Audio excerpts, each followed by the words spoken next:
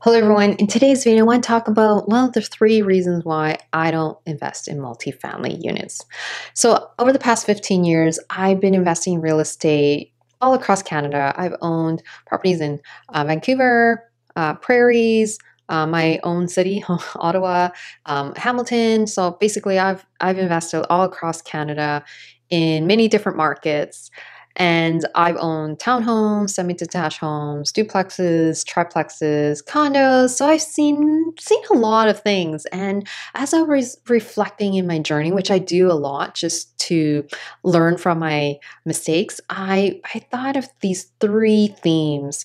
And I want to share my three themes of why I don't invest in multifamily units anymore. Now, although some of these reasons may surprise you, I also want to share why I still think if you're starting out in your real estate investing journey, that multifamily units may be the best investment for you. Now, before we jump into why I don't invest in multifamily units, I'll just give you a brief definition just to level set everyone what a multifamily unit is. So essentially, the main difference between a single family home and a multifamily home, well, a single family only has one unit and a multifamily has more than one unit. You could have two, you could have three, you could have four or five plus, etc., etc. And another distinguishing factor is that in each unit in a multifamily unit has its own kitchen, has its own bathroom, shower, access to laundry facilities, etc. So basically, it's a self-contained unit and there's more than one. I just wanted to do a brief pause here. I want to announce my free resources. Okay, I have a bunch of resources for part-time real estate investors. I create these because I wish I had these when I was starting out in my real estate investing journey. It would have helped me so much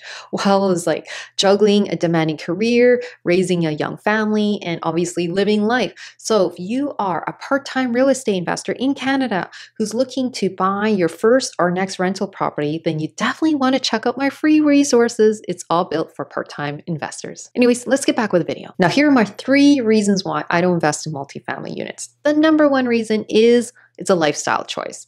See, when I first started out really early in my real estate investing journey, my second rental unit was a triplex, which is 3 units in a home. And during that time, I knew I need to buy in a desirable location, which is actually a very desirable location in Ottawa, by beach. I had a lot of things going, but I neglected to look at the way the house was built. It was built as a home, separated into 3 units. So you can imagine it wasn't super self-contained units. Like, there was a lot of noise. They had a shared backyard. And sometimes, depending on the type of tenants you can attract, some of them are not always easygoing. Some of them don't like sharing their backyard, even though they say they will. Or the walls are so thin that everyone can hear each other. So because there's so many different dynamics between these 3 units, I just felt like for me, because I was raising a young family, I felt like just more tenants equals more problems. Obviously, there's a huge advantage with having a multifamily unit home because you can have more cash flow. If one unit moves out, the other 2 units can subsidize the mortgage. But I sacrificed that because in the end, I realized more tenants equals more problems. Even if you get a property manager, I've had many different property managers just for that triplex, and it didn't matter. I had to fire many of them because they weren't good enough. And over the years, I had so many problems with this triplex. Again, more tenants equals more problems, which included cops visiting the unit, fights between the different units because they didn't want to share the backyard space. People don't always play happily together in the same sandbox, okay? I probably screw up the same, but my point is that not everyone loves living together in a small, contained space. Number 2, money. Okay, so this is the big thing. I don't know a lot of people talk about this, but when you invest in a multifamily unit, it costs more money. There is probably a bigger space for the roof. The roof has more square footage. Maybe there's 3 separate furnaces.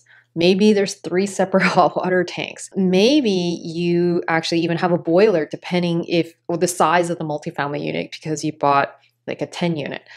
So if you think about it, if any of those things break, it requires more money. Okay, so just imagine a boiler. Replacing a boiler is so insanely expensive. Replacing a big roof could be, $10,000 to $20,000 range plus. If you own many different hot water tanks or many different furnaces, well, all the costs just add up. Sure, you can collect a lot of rental income, cover all the expenses, but at the end of the day, you still need a lot of capital just in case some of these expenses come in and they don't happen sequentially in my experience. Sometimes they happen all the same time. All of a sudden, your whole roof needs to be replaced, plus you need to replace all your furnaces. So then you could just imagine the amount of capital involved in a multifamily unit. Number 3, it's more illiquid. Okay, so I know in a hot housing market, pretty much any property will sell. Even if it's an undesirable location, it looks like the house looks like crap, the rental units look like crap, it still will sell in a seller's market. But say we actually go back to a more balanced market, even a buyer's market where the supply and demand is now more balanced, then you could get into a long waiting time if you're waiting to sell your multifamily unit. So when I owned a triplex in this beautiful location in Ottawa, and it was in a balanced market, and I thought, it shouldn't take very long to sell this property because it's a super desirable property. Boy, was I wrong. See, the audience, the type of people that would actually look at a multifamily unit aren't emotional buyers. They're not looking to move in and like, oh, this is going to be the house I'm going to live in for the next 20 years. No, these are usually investors who are going to crunch out the numbers and check, does the cash flow, does it make sense? So that's the type of people you're attracting. And that really limits the amount of people that are willing to even visit that property. So the property was listed for 6 months. There was only like one offer during that entire time. And of course, it was a real estate investor. So all I'm trying to get at is if you happen to also own a multifamily unit in a less desirable location, you can wait it out for many, many different months, for a long time, because it doesn't attract emotional buyers. So it's going to stay in the market for a lot longer than you think. But I don't want to deter you from investing multifamily units. This is a personal choice for me because I like simplicity. I'm about being easygoing, easy peasy. I've added a lot of complexity earlier in my life. I was able to handle it. Now I'm getting older, I can't handle it. So that's why I don't invest in multifamily units. But does it mean that I will not invest in multifamily units forever? Actually, no. See, when I get older, I can imagine myself, say I'm in my 60s, and I own a multifamily unit that I live in because I would love to have first my mortgage subsidized by the rental units. I'm also looking to downsize.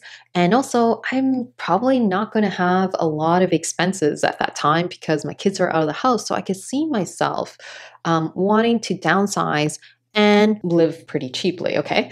So that's my number one reason why you may consider investing in a multifamily unit. So if you are starting out your real estate investing journey, maybe you led a student life for a very long time, and then you want to actually have a life where you have very little expenses, like because housing expense is is the number one biggest expense in life, then you may consider investing in a multifamily unit that you can live in. I think this is one of the best ways to invest in real estate is actually move into a multifamily unit and live for cheap. Hey everyone, if you like this video, please hit that button, hit it. So you let me know to create more of these videos for you.